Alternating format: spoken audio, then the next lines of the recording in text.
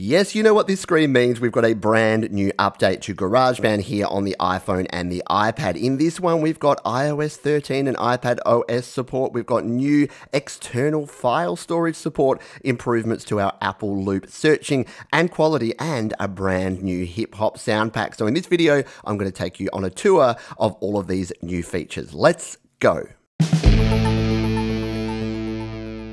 Hi, my name is Pete, and this is Studio Life today, where my goal is to help you create, record, and release your best music. And GarageBand here on iOS is something that I love using, and we've finally got a new version update. Version 2.3.8 is the first one since November 2018, so it's been long awaited, and we've got some pretty cool new features in this one. So let's jump in and take a look at what we've got. Now, we'll go through each of these features, but if you do want to jump around, there's some links in the description to timestamps where you can go straight into the particular feature you want. But let's take a look at the notes here of what we've got. So we've got support for dark mode and the new share sheet in iOS 13 and also in iPadOS 13. So we'll show you what that looks like and what the changes are there. We can access files from external hard drives, SD card readers, and USB drives, which is a cool new feature of the new iOS. We've got improved audio fidelity, so the quality of our Apple loops when making tempo and key changes has been improved. We'll take a bit of a listen and see if we can tell if we've got those improvements in there. A new downloadable Skyline Heat sound pack with a collection of over 350 new hip-hop loops and 6 drum kits. Very cool.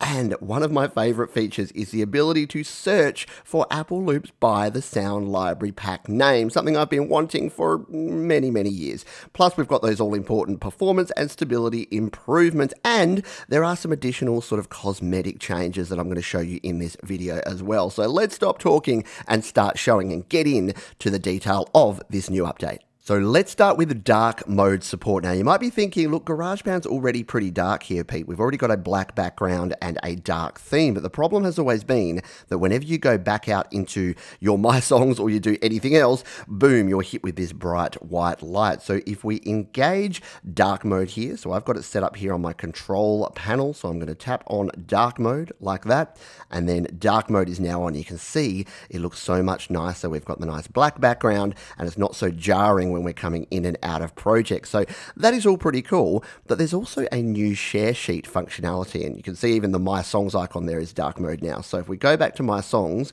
and we share this track, so what we're going to do, we'll grab my mouse and we'll select, yes, mouse support is here in iOS 13. We'll tap select and then we'll tap on our test track here. In the bottom left, we're going to tap on the share icon here to go into our share options. And again, look, nice blue on dark gray. So this is looking much nicer than it did in light mode before. We're going to tap on song and we're going to go, yep, uncompressed wave is fine for this demo. And look at this, we've got our new share sheet up above the top there. You can message to people, but you've got all of your apps along here that you can send this project to. We've got my shortcuts that I've got set up here, and then we can open it in any other app that we like there, and we can save it to our files and Dropbox and all of those good things. So having the new share sheet here in GarageBand is really going to help out for when you're sharing your projects with other people. We can zip them up now, we can do all sorts of cool things, and I've got other videos all about the new features of iOS 13 and iPadOS, which I'll link up the top and in the description. So a good new change here, the dark mode integration and the new share sheet in GarageBand. Let's now take a look at USB file support. So if you have a hard drive, a flash drive, or an SD card reader that you want to use with your iPhone or your iPad, you can plug it in via the Lightning to USB adapter cable. And I've got a video showing exactly how to do that in iOS 13 and iPadOS 13, linked up above and in the description. So here it is. I've plugged in a couple of drives here. I'm going to click or tap on About Time, which is a USB flash drive. And what you can see is I've already tested this out as to whether I can create a song right here on an external drive. Now, would I recommend this? Probably not. I would use these to back up your songs rather than actually creating and recording it there for a couple of reasons that I'll show you here now. So let's just do a quick test run. I'm going to tap on create song here. Let's just load up the keyboard. Now you can instantly see there, we've got a bit more of a delay here because it's using the flash drive. And then we get this warning. This current song is located on an external storage device. Avoid removing while the song is open, otherwise recordings or other data could be lost. So there's the second warning. It's going to be slower, and if you accidentally remove it while you're recording, you could lose some of your recording. So I would still record to your internal drive and then maybe transfer a backup version over here. But if we just hit record on this one, let's just record a quick bit of nothingness just so that we can save this out, because if you don't have anything on there, it won't actually save it as a song. Well, now if we click or tap in the top left, we'll go back to my songs. It's going to save that out. And again, you can see it's a little bit slower, but there it is. My song, it is right here with our other songs. So we can use external storage devices to save our .band GarageBand project files. But again, my recommendation would be to actually continue using your iCloud drive or your on my iPhone storage location, and then maybe copy or duplicate a backup over to your USB drives. But still, a very cool new feature here in GarageBand 2.3.8.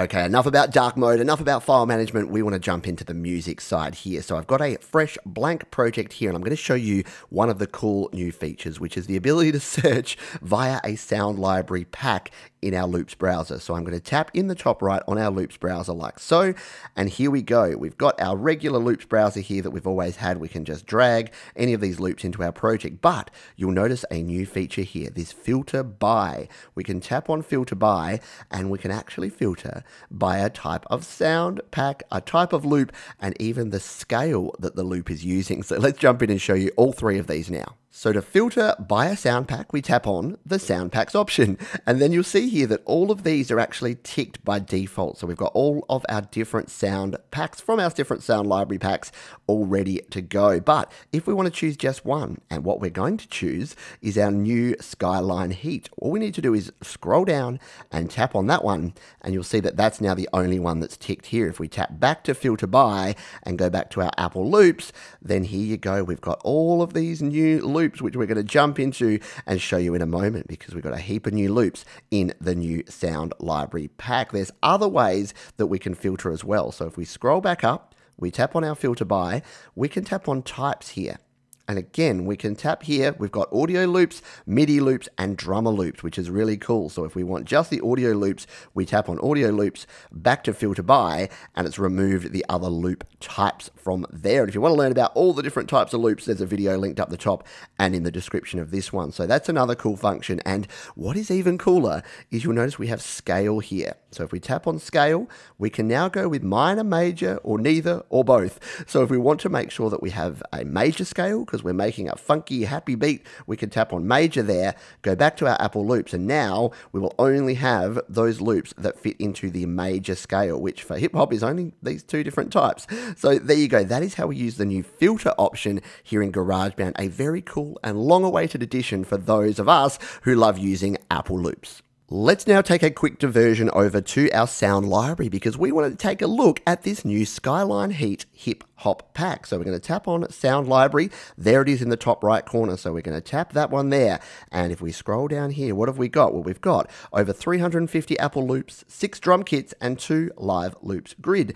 And the description I will let you read. Hit pause and read that one for yourself. We've got too much to cover to go into description. So we've already downloaded it. If you haven't downloaded it, press the download button in your sound library, and then you'll have this downloaded. Let's jump back over to our project, bring in some loops, and take a listen to some of the sounds we have in the Skyline Heat pack.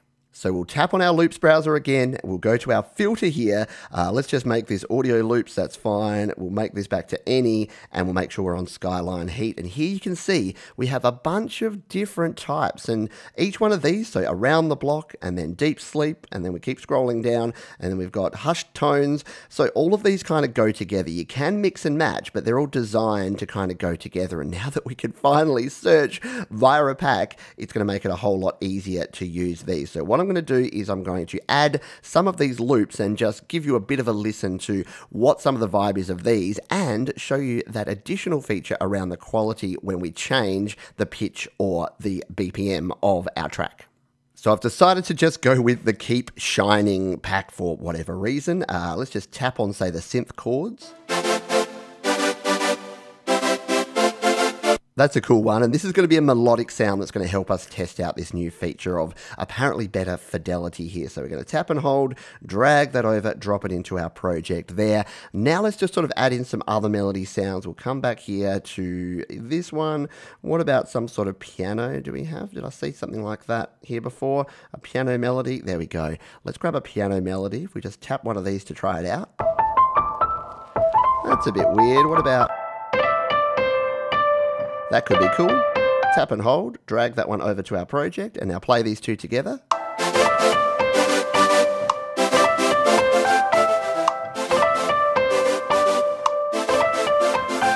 That's sounding pretty cool. Let's just add in, we've got some cool kick drums and hi-hats and things here. We'll just grab a kick drum here. Grab this, throw it into our track as well, turn the volume down a little bit, and take a listen to these together.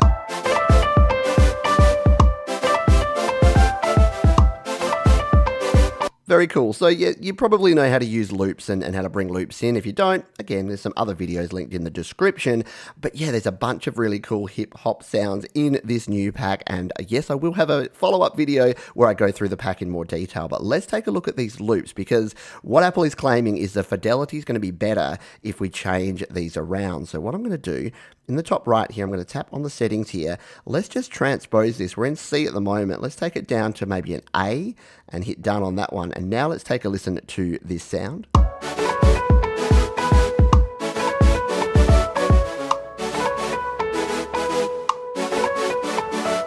And look, it's going to be totally subjective, but what they're saying here is in the past, when you've changed the speed or the pitch of a loop, you get some of those artifacts in there. And apparently they've improved the sampling and they've improved the behind the scenes stuff that makes it sound better. Let's just do another change here. If we were to change the tempo, let's change the tempo down to something lower and take a listen, because this is where it can often sound really bad. Let's hit play on this.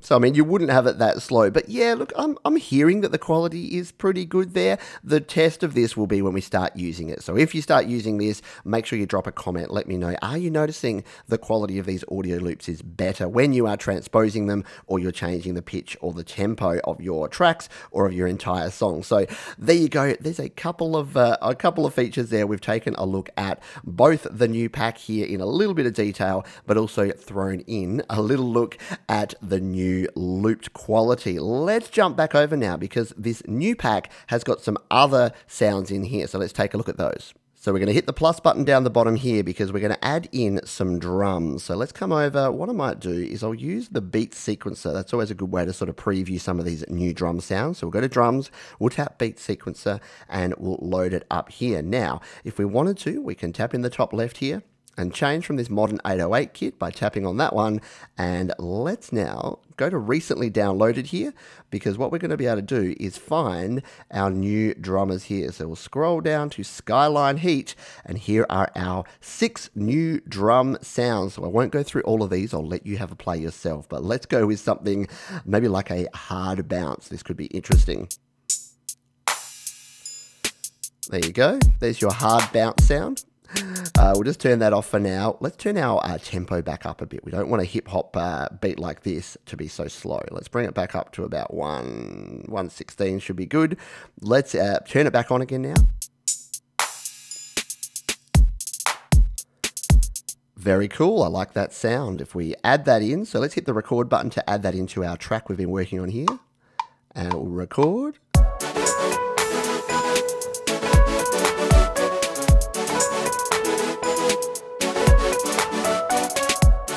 Okay, very, very cool. And we'll go back to our track view here. And yeah, there you go. We've recorded that in, and we can now start adjusting that. So we've got some new drum beats in there that we can use. And don't forget, you can use those in any of your drums. You can go into acoustic drums like this, tap on this one, and then actually change up the drum kit. So come in here, do the same sort of thing. Recently downloaded Skyline Heat. If we want to say the red line, now we can actually play it ourselves just like that. So there's a bunch of different ways. There's one more addition here, which is in our live loops grid. So let's jump over to that and show you now. Now to get to live loops, we're going to tap on our instrument selector here in the top left, and we're going to tap, instead of tracks tab at the top here, we're going to tap on live loops. And this brings us over to our live loops grids. Now, our new ones are usually stored to the very far right, so we're going to scroll across. We're going to get all the way over there, and we're going to take a look here. No, we don't have it. There's one. There's the Skyline masher from our Skyline Heat pack. And I can't find it. There it is, Skyline Heat from Skyline Heat. So let's tap on Skyline Heat because it's got a cool little logo there.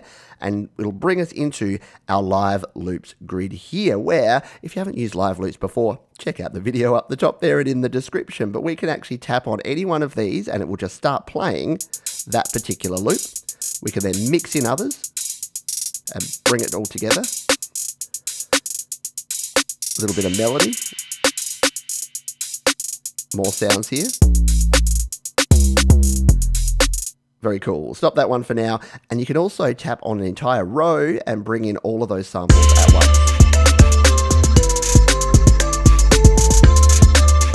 And get a sound like that. So yes, that we've got some new live loops grid here. So again, if you're new to music creation and you want to use your live loops view, you can jump in here and do that and experiment with the new live loops packs that we have here from the Skyline Heat. So let's finish up here by showing a couple of the cosmetic changes that we have here in this new version. And they're very subtle, but what you'll notice is that some of our icons here, so this mixer icon that we have up the top here, and this metronome icon, they're a little bit curvier. So they're basically just adjusting and adapting to the new iOS 13 look and feel so that they can match some of the newer devices. So not a major change there, but as you're clicking and tapping around, you'll probably notice that some of those icons look a little bit curvier than they did in previous versions. The only other thing we have in the update notes is those all-important bug fixes and stability improvements, and the only way to test that will be to actually use the software. So my question to you is, are you using iOS 13? Are you using iPadOS 13? And will you be trying out the new GarageBand 2.3.8? If you do, let me know what you think. If you find additional things that are cool, new features that I didn't cover, drop those in the comments because I'll be returning with another video to show you more about the new Skyline Heat pack and some more cool features here in GarageBand. For now, there are 2 videos linked down below that can help you create better music in GarageBand. You can also click or tap on the Studio Live Today icon in the top right corner to subscribe to the channel, and I'll see you on the next video.